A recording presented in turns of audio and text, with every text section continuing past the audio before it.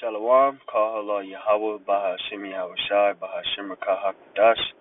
The honors unto my apostles and elders of Great Millstone who have taught me this truth, who will well teach well with much diligence, peace, love, and salutation unto the hopeful elect, kings and priests who are out there bringing out this word in sincerity and in truth. Brother Amawan from the Great Millstone branch of Los Angeles.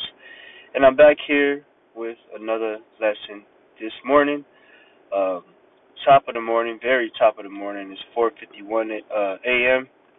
Today's date is March 28th, 2022, Monday. Another day closer to Esau's downfall and the uprising of our kingdom. How do we know that? With the signs that are happening on the earth. You know, the pestilences, the famines, the war. You know, the troubles. All these things are the beginning of sorrows. All right, and all these things will be happening before Yahweh Shai makes his grand return. And in this lesson, we're gonna be very quick. I really just gonna bring out one scripture. Really, I entitled this "The Curses." You Jakes, man, you're under curses, man. Check this out. So I could see you speaking. Black liquor store owner has jaw broken by officer responding to robbery at his store, is suing the police department. Now I know brothers probably just brushed over it. You know, it's just another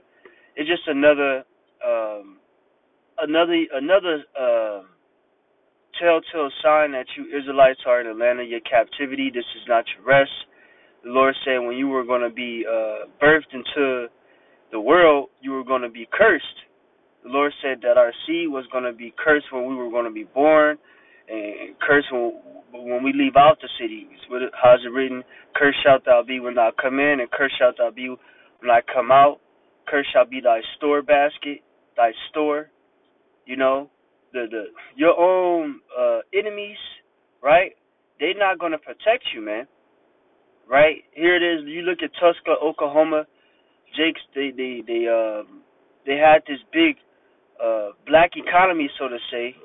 You know, Jake was doing well. Hospitals, you know, own police department, neighborhoods was good. And then what did Esau come and do? Drop bombs on it. Tulsa, Oklahoma. You know. Now this store, he's a store owner, and he has. Here it is. He's calling for help. You know, for a robbery. He's the one with his jaw broke. You know. So you Jakes, you it doesn't matter if you got a good job, good house, good wife, all that the American dream lifestyle, you are still looked at as a nigga, man. Right? You could be doing the right thing and still be looked at as a criminal. You know?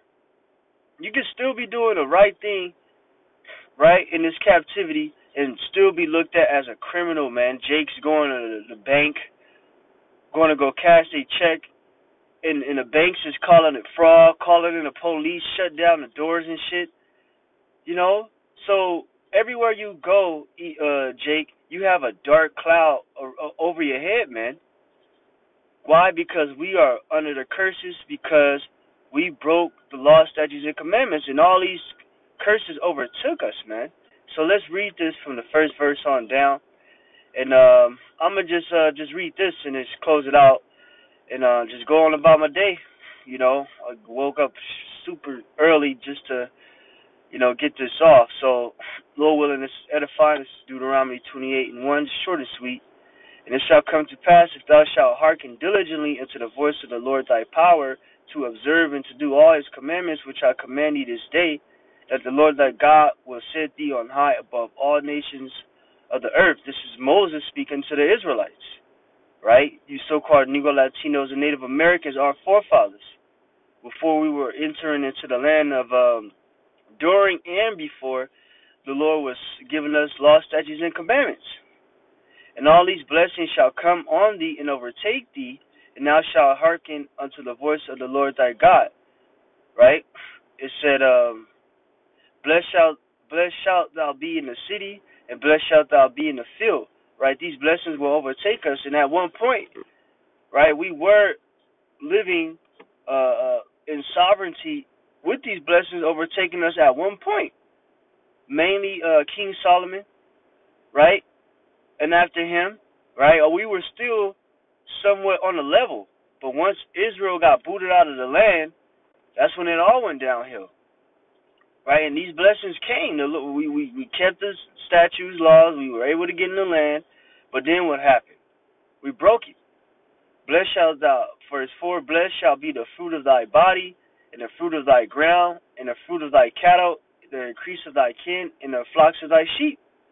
Right? The Lord He will increase, our seed, man, because seed, fruit of the body, is resources, man. When you have children, that multiplies your household. It enriches you. They're able to create for the house. They're able to go work for someone. They're able to make more kids. Right? Scriptures say, blessed is the man that have his arrows full of them. It says, verse 5, blessed shall be thy basket in thy store. Blessed shalt thou be when thou comest in, and blessed shalt thou be when thou goest out. Right? And at one time, we were blessed. But these blessings were going to overtake us in the kingdom anyway. But at one time, we were living at one time. But we broke these things. The Lord shall cause thy enemies that rise up against thee to be smitten before thy face. They shall come out against thee one way and flee before thee 7 ways. Right. When we came into the land of Canaan, these enemies fled before our eyes, man. The Perizzites, the Girgashites, Hittites, all these nations, the Ammonites, the Moabites, the Edomites, they fled 7 different ways. They heard about our terror. They heard about how the Lord our power was with us, and they feared us, because we kept the Most High's word. The Lord shall command the blessings upon thee in thy storehouses, and in all that thou settest thy hand unto, and he shall bless thee in the land which the Lord thy God giveth thee. Right? And hey, like I said, this happened at one time. Verse 9, the Lord shall establish thee in a holy people unto himself, as he has sworn unto thee, if thou shalt keep the commandments of the Lord thy power and walk in his ways. Right? And all the people of the earth shall see that thou art called by the name of the Lord, and they shall be afraid of thee. And at one time they were afraid of us under King David, Solomon, their sons.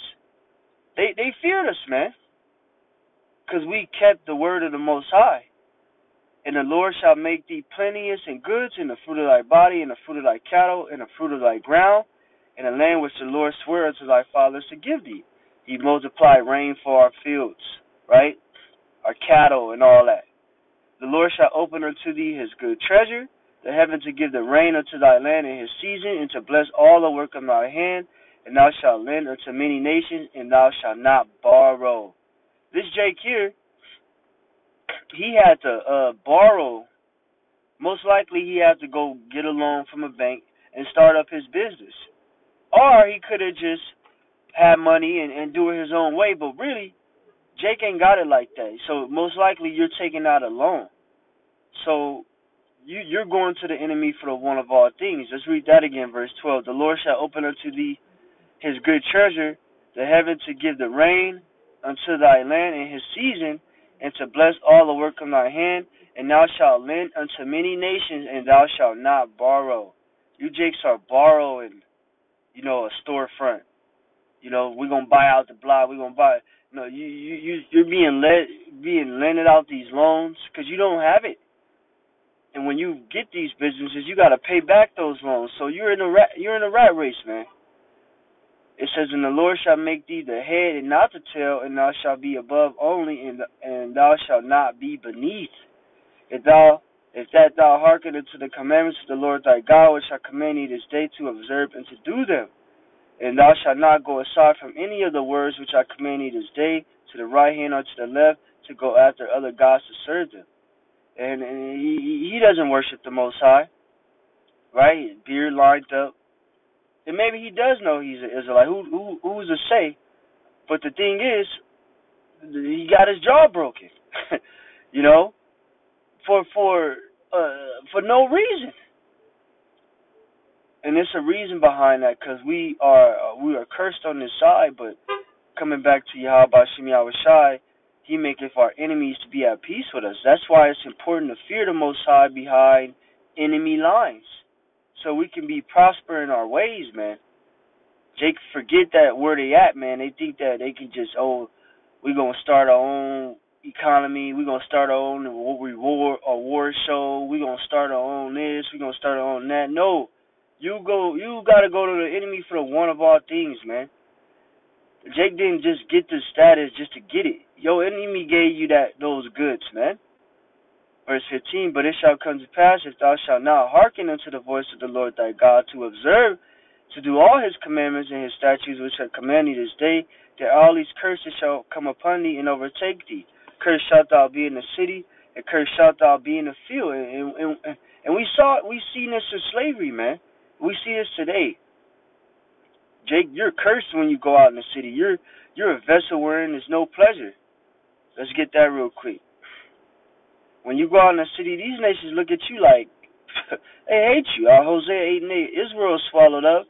When you look up the word swallow, it means to be devoured, tore down.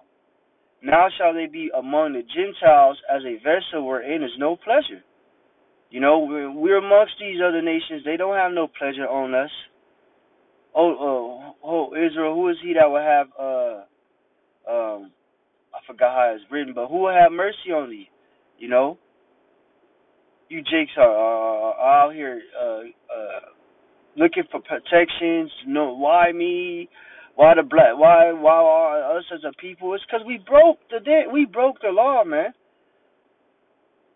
So get it. We got to get it right, man. Let's go back here, Deuteronomy 28:17. Cursed shall be thy basket and thy store. Cursed shall be the fruit of thy body and the fruit of thy clan, the increase of thy kid and the flocks of thy sheep. You know, thy basket and thy store. Most High wasn't going to increase your store, right?